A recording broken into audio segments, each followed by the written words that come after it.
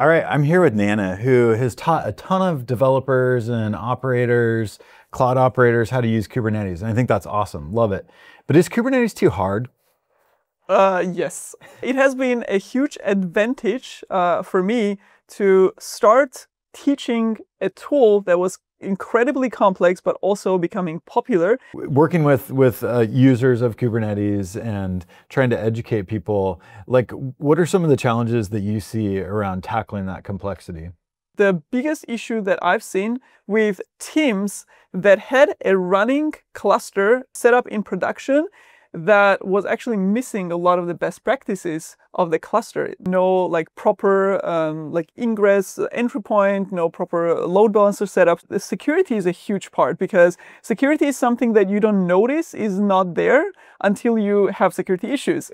I think the best abstraction is when you automate, especially the operations side. So the feature of EKS Auto Mode, which is one of the recent ones, is covering exactly that use case where you say you are a startup and you're like, we don't want to manage a cluster because we need to do the upgrades ourselves. We need to have a DevOps engineer dedicated to just managing the cluster.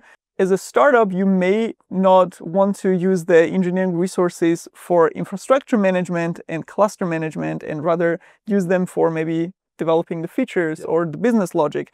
And you just use EKS Auto Mode. I think the abstraction coupled with flexibility makes it a more attractive option.